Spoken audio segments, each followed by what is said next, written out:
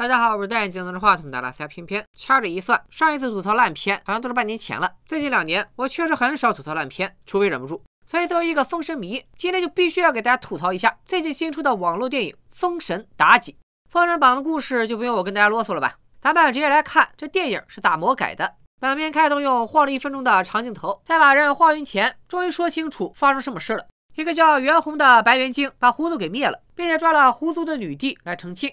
女帝是一只九尾妖狐，但是出场的人物介绍却已经写的是妲己了。这是害怕写九尾这类漩涡鸣人吗？除了九尾，一同被关押的还有2个穿着夜游服装的女妖。你以为他们也是狐狸吗？错，他们一个是蛇精，一个是水仙。我是想不明白这俩物种是怎么混进狐族的。而且看过封神的都知道，狐狸精的俩闺蜜应该是雉鸡精和琵琶精啊。袁弘手下还有6个兄弟，合称眉山七怪。在原著中，这6个兄弟都是能和杨戬、哪吒交手的强人，但在这里呢，6位豪强被一根面条给团灭了。而背后动手的正是一脸痞样的姜子牙。我是你姜哥。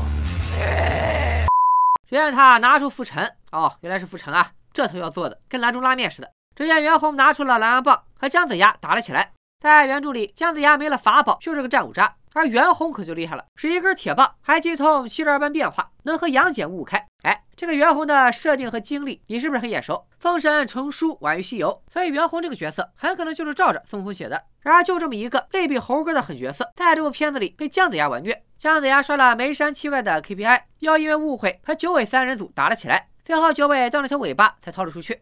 3人逃到女娲庙里，向女娲娘娘送了他们山穷水尽。不过依我观之，3位衣着华丽，妆容精致，面色红润，还有点富态。而且以你们仨的战斗力，去哪儿霍霍不行？怎么就走投无路了？然后女娲还真显灵了，给九尾指了条明路，让他去鸡头侯苏护家里，因为这家的小姐苏妲己刚刚去世，可以占了他的肉身活下去。按说妲己是封神榜中最冤的一位。挺好的一个姑娘，在路上走着走着就被狐狸精摄魂夺体，本来就是无辜惨死。更惨的是，天下皆知妲己是祸水，但是却不知道这坏事都是狐狸精干的，这戏剧冲突也就有了。而在电影里，九尾是趁妲己夭折取而代之，让人就感觉好像是顺理成章的事。一开始我不明白为啥非要画蛇添足改这一笔，后来发现编剧从一开始就打定主意要给妲己洗白啊，这就是一部披着封神外衣的大女主玛丽苏。接着看，此时玉虚宫里元始天尊正在发放主线任务，场景像是从哪个网页游戏里扒了贴图。申公豹主动揽活，而天尊却把任务交给了不着调的姜子牙，这让申公豹怀恨在心，踏上了暗中捣乱的道路。天尊给了姜子牙3个道具，3个锦囊葫芦、打神鞭和杏黄旗，还把自己的坐骑派给了姜尚。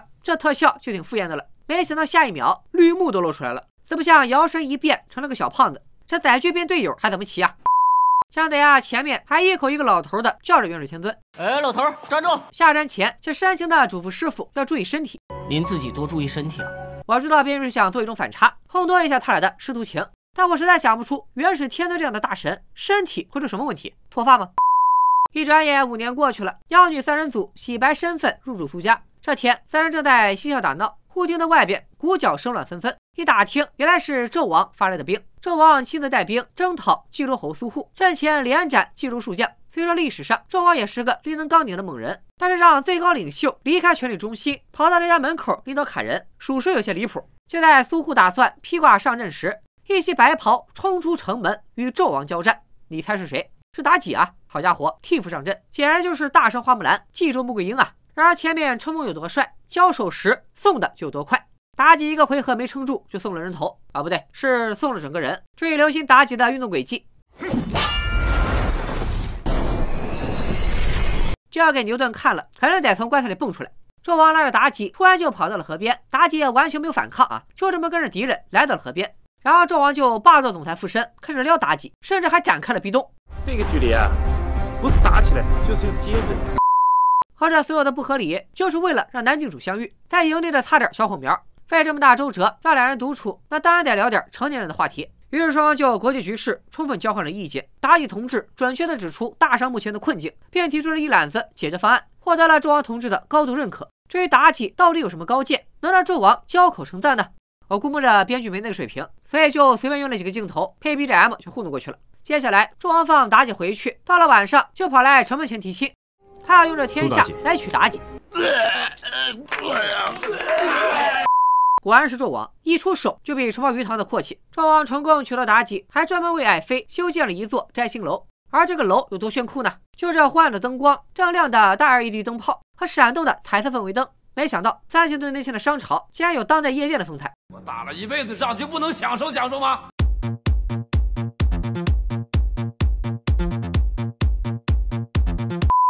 纣王和妲己信心满满，打算颁布新政，却遭到了群臣的反对。这场戏就给人一种纣王是有雄才大略的明君，却因为手底下的人都是废物，这才郁不得志。这帮大臣，你说表面上说的头头是道，其实不就是不想自己吃亏吗？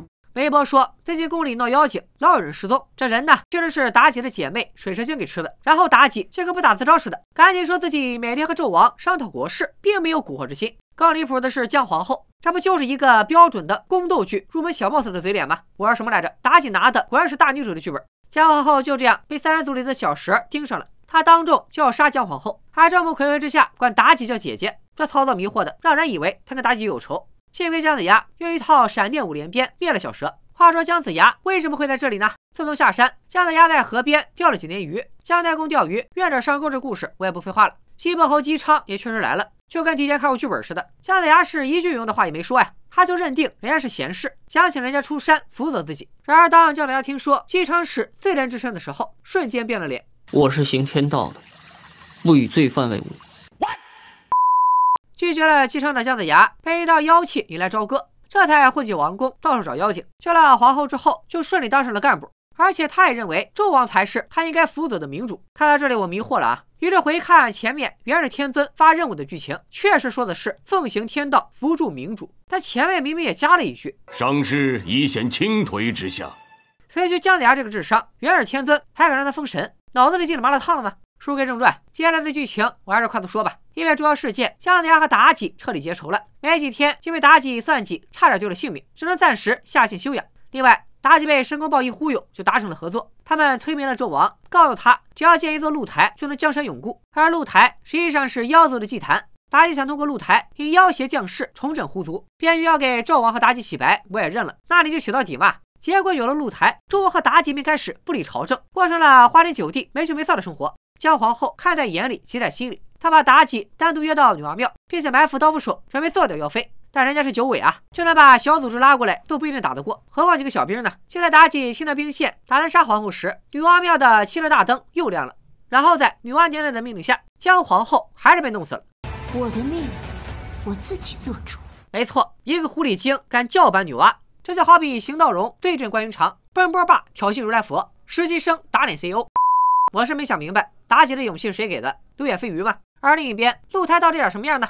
还真就是鹿的样子，去掉鹿头，加上防御塔，就是半个毫无深渊，不来场大乱斗都说不过去。接下来的剧情就开启了8倍速模式。就在妲己准备启动仪式召唤狐族的时候，挂机练级的姜子牙又出现了，不光打乱了仪式，也重伤了妲己。一直在幕后的申公豹无耻的搞偷袭，现在是师兄弟的真人 solo 时刻。这场战斗从发型来看是羊头大战牧羊人，从兵器来看是电击棒 PK 火钩子，从特效来看是雷切 vs 火盾。最终申公豹不讲武德，打向一旁的四不像，姜子牙开疾跑肉身挡招。虽然我没想明白为啥有兵器还要用身体来挡，不过四不像为了救姜子牙用了移形换影脱离战场，只不过使用的代价是暂时掉线。话开两朵各表一枝，露台上纣王还在抱着妲己做最后的告别，妲己面无表情的对台词，似乎是在告诉大家老娘没那么容易死。果然申公豹带着一群人前来效忠纣王，并且复活了妲己。至于为什么要复活妲己呢？我猜是为了拍续集。拍续集我是很支持的，多拍这种片子，迟早有一天观众会尬到用脚趾抠出一个42两厅来，还省了买房钱。关于这部片子呢，很多与主线关系不大的情节都被我省略了，反正我说了你们也听不进去。作为一部网络电影，观众可以不计较你的特效场景，但是起码得把故事讲好，得让人看得出片方的诚意。而在这部电影里几乎看不见用心的地方，到处都是低级错误，剧本就像是好几个人传出来的，十分粗糙。前面2个人还志在江山社稷，一副伪光正的样子，后一幕2人就智商下线，干出一堆肮脏事，而且2人的感情线也显得莫名其妙，这就是情不知所起，一往情深。要是对感情戏的刻画，他连哪吒传奇都比不上。我早就知道爱妃是狐狸变的，寡人宁负天下，也绝不负你。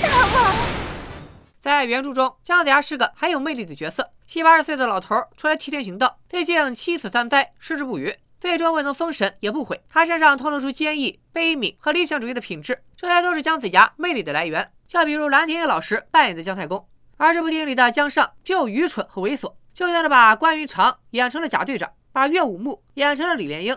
借用6老师开化名句，叙说不是胡说，改编不是乱编。不是说人物设定不能改，可是改完以后，起码要把故事讲顺了。哪吒之魔宗降世说的也是封神宇宙的故事，但实际上可以看作是架空故事了。故事里所有的人物性格都变了，但得益于完整精彩的故事，重新塑造的每一个角色也都富有独特的魅力。这样的改编才是大家喜闻乐见的改编。